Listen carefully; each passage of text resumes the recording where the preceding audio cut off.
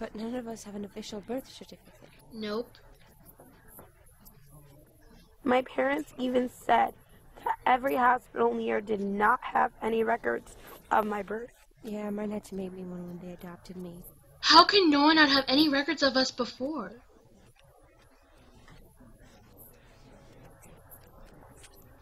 I just came here to say one thing. So apparently I am adopted, but you know, my birth parents weren't even caring enough to leave me at the adoption center or the hospital, but the doorstep of some random people. The same thing happened to us too, Rosie.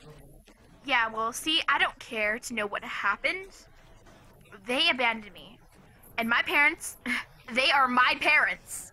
They were for everything in my life.